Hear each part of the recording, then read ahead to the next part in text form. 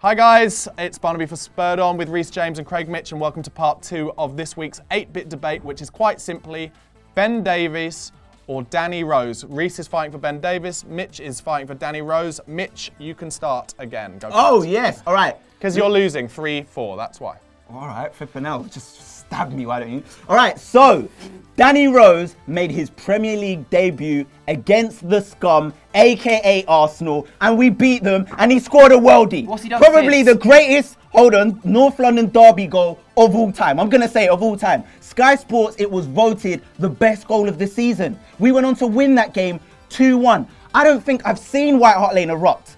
All right, maybe against Man City when we beat them 4-1 because I was there. But other than that, I haven't seen White Hart Lane erupt the way it did when Danny Rose scored that goal. It was absolutely phenomenal. Hold on. Okay, a point for Craig Mitch because that was a fantastic goal. Who was playing at left back when we beat City 4-1? Who knows? Oh, was it Ben Davies? No. I think it was. Oh, what? When we beat Man City? Yeah. So? The best game you've ever seen, the most you've ever seen. No, I never said the best game I've ever seen. Don't twist my words. I never said that. Give us another point. Ben Davies improves Jan Vertonghen. Okay, and that is pivotal. Jan Vertonghen, with Ben Davies in the team, a more defensive player, Jan Vertonghen is able to focus on his own game and position rather than having to cover for the enormous gaps left at left back by an attacking player who originally trained as a left midfielder and it shows, called Danny Rose. Okay, Vertonghen and Alderweireld, they're able to focus on centre mid because Ben Davies is not bombing up the pitch as much as Danny Rose. That is not a valid point. Okay, and that is why, as a team... Point for Mitch because Reece just called centre-back centre-mid, and I've been counting points against Mitch for getting things wrong. How could that possibly not be a point? How could that not be a point? It's not a point. You can't say Jan's better because Davis plays alongside him. What? It's made Jan's job easier. I think it's he's better because Toby plays alongside him. I think it's a point that's already been earned, really, in that you're saying that defensively and as a team we're stronger. But I don't think you can say Jan has definitely become a better player because of Ben Davies. What about the fact? Right? It's currently 5-4 to Mitch, by the way. So, it's an interesting debate because they are the same position, but they are opposite type of players. Okay. Right? One's more defensive, one's more attacking. I would argue that it's far easier for Davies to adapt to attacking play than it is for Rose to adapt to defensive. Right? Defense is much harder to get right and to have natural, whereas attack can be learned more easily. And all he has to do is take more risks, right? You can learn to take more risks rather than having to be more sure and be more concerned at the back. So what's your point? My point is that there's more time, because he's 3 years younger as well, for Ben Davies to adapt his game, become a better attacking player than there is for Rose to become more defensive. You can't become a better attacking player if you ain't got the pace, which Ben Davies doesn't have. Danny Rose has natural pace. Him and Carl Walker both have natural pace. Ben Davies can't bomb forward as a fullback because he doesn't have the pace. Don't need him to. We got Rumours on the side now. So what's that got to do with anything? He doesn't have the pace. We don't need a left back going that far forward. Okay, hold on. I'm going to give you both a point because I think Reece has made a slightly valid point about the fact that Ben Davies has got longer to learn his trade and to learn the attacking skills. And you've made a good kind of counterpoint saying that Danny Rose is already more attacking and has kind of, got that in his locker. Your turn, Craig. It is currently 6 points going off the back of your point, 5 to Craig Mitch. Going off the back of your point, you basically strengthened my point, which I'm about to say, and it is that Danny Rose can not only play left back, he can play left mid. When he scored that goal against Arsenal, he was in fact left midfield. And when we beat Burnley 4-2 in the FA Cup last season, he scored the 4th goal and he played left mid.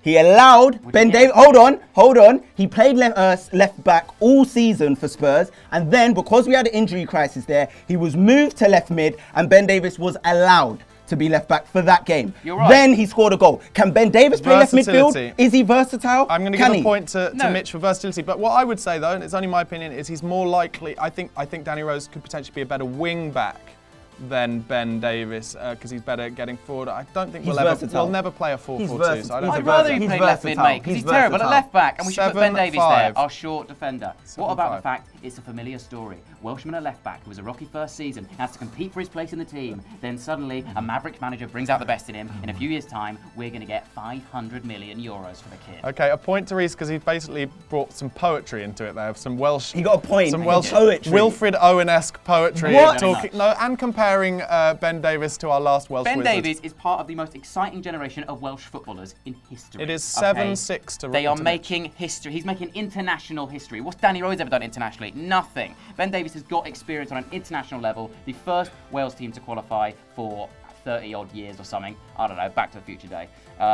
You have no idea. And that's down to Ben Davies, right? Yeah. Ben Davies, not and the fact that they've got Gareth Bale or Aaron Ramsey, you know. I can't give Aaron Ramsey, mate. What? An Arsenal player? So what? He's a good player. I'm not biased. He's a good player. What am I gonna lie? Suddenly he's bigging up Arsenal players. Sorry. He's a good player. I've had to give Reece a point there because Mitch has mentioned a Woolwich player in a Spurs Oh my debate. God! And I bet unheard of. So it's 7-all. All right. Let me go to the Craig Mitch gets the chance to put through his debate. This is fucking rigged. All right. This is the thing, yeah.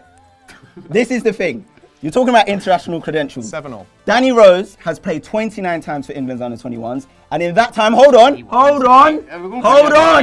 He scored 3 goals for Spurs. 21 games. For Spurs, he has scored 5 goals. Do you know how many goals Ben Davies has scored for Wales? 0. Do you know how many he scored for Spurs? 0. Do you know how many he scored for Swansea? 0. Danny Rose is capable of getting goals. Davies can't score goals. That is an extra attribute you want in your team. A defender that can score goals. You have the chance to give one more point towards this debate, and then I will decide who has got the winning point. I think this debate's rigged. Goals win games, people. Goals win games. Yeah, but also not conceding goals wins games. And Danny Rose is mistake. Every player makes a mistake. Who are you going to single out? He's made mistakes. He's made a pretty big mistake when he dyed his hair. Oh, did Esso Okoro, your favourite footballer of all time? He made shitloads of mistakes. And then you've even said on camera that he's your favourite footballer of all time at Spurs. Okay. He made more mistakes than Danny Rose. I've got another point. Okay. I knew I pulled it out of the back. Hold on. I drew for my wild card. Hold on. Stop. It's over. Listen. It's over. I'm going to discuss the last few points right now. Okay, it's 7-all. Craig Mitch brought up the fact that Ben Davies has played a load of times for the that Danny Rose has played a load of times for the England under-21s. To me, that is completely ridiculous, and I don't care because in comparison, Ben Davies, has played a number of times for Wales, as Reece mentioned, who have done well. However, amongst that, then Reece mentions the fact that Danny Rose dyed his hair red, which is obviously a bad colour to dye his hair. And so at that point, it looked like Reece was going to win. However, the winning point goes to Craig Mitch because Reece James accused me of rigging the debate. Now, I don't know how many debates you've done in your time, but accusing the judge, jury, and executioner of rigging it is a point against you. Therefore, it's 8-7 to Craig Mitch. 8-7 to Craig Mitch. So it's got nothing to do with the last point I brought up. Nothing to do with your argument, mate. It's got nothing to do with 8-7 to Craig Mitch. Craig, unbelievable. You should at least be a bit kinder, I think. What kind of? You just won! Yes, take the point off him for not being grateful. No, I'm happy. I'm happy with the point, but my last point was rigged ignored. once, and then this guy goes mad saying he didn't win it how he wanted to win it. Unbelievable. Ben Davies never says that. Reece, he just be likes humble winning. in defeat, Reece. Guys, let us know who you prefer out of Danny Rose and Ben Davies in the comment section below. This levels it up for Craig Mitch. They're now level on, I think, 3 debates each. Yeah.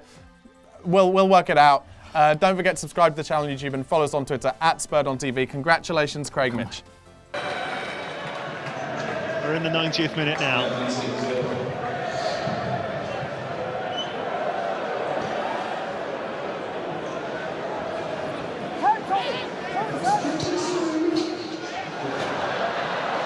Cook with the interception.